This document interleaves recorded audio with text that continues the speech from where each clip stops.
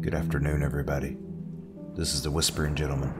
After receiving a few requests to do true horror stories, I've decided to do a series based off of true horror stories, lore, and urban legends. If you like these stories, please let me know in the comments below so I can continue to do more.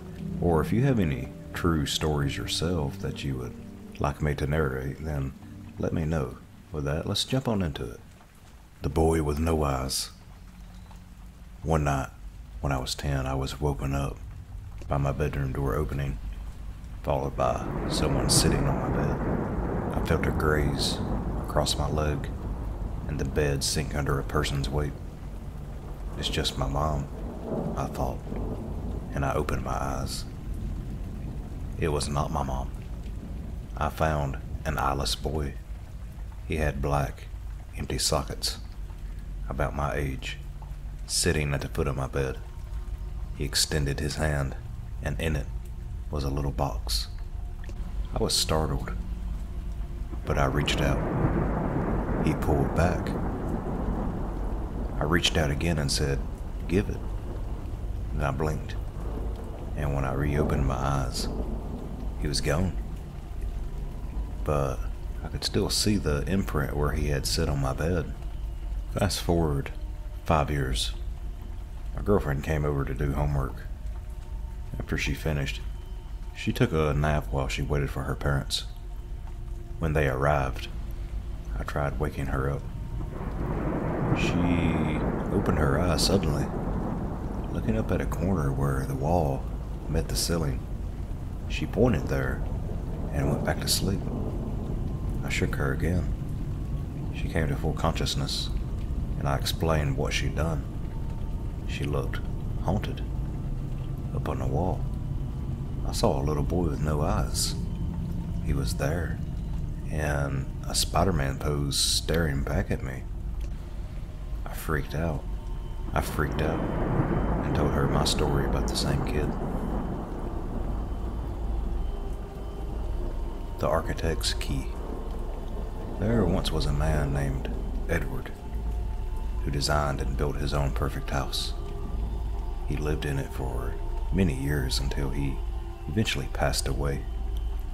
A new family soon moved in, but whenever they went into the basement, where Edward's personal study had been, they would get a feeling that someone was watching them. One day, the father of the new family decided to fix up an old jacket, which every tailor in town had told him was beyond repair.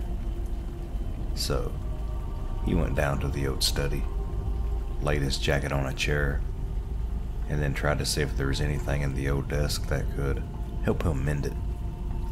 But the drawers were all locked, and he couldn't find a key anywhere. The next morning, he came back down to find the key on the desk.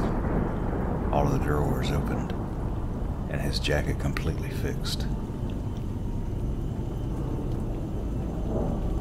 When the candle burns.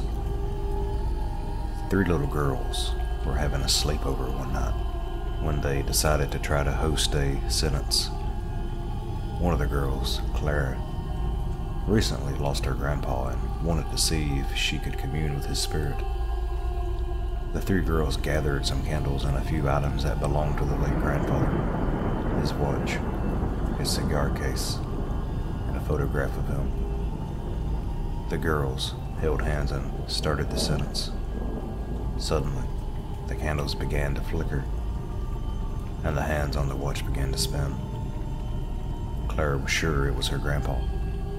Elated, she began to talk to him and ask him questions, when all of a sudden, one of the candles flew, as if by some invisible force, and almost hit her head. "Grandpa would never do that," she said, shaking. She was right.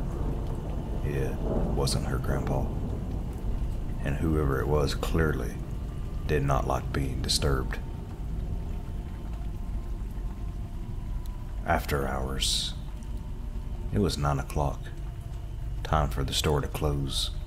Valerie, Jenny, and Kelly were the only ones working. As they were cleaning up the store, a pile of shirts fell to the floor. None of the girls touched it. "It's probably the ghost," Jenny said. "Very funny," said Kelly. "No, really," Valerie replied. "He's a little boy. He likes to play." Kelly still didn't take them seriously, though. She thought they were teasing her because she was younger.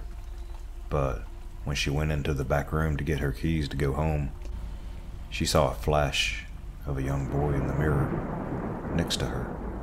When she looked back, her keys had been placed on the floor.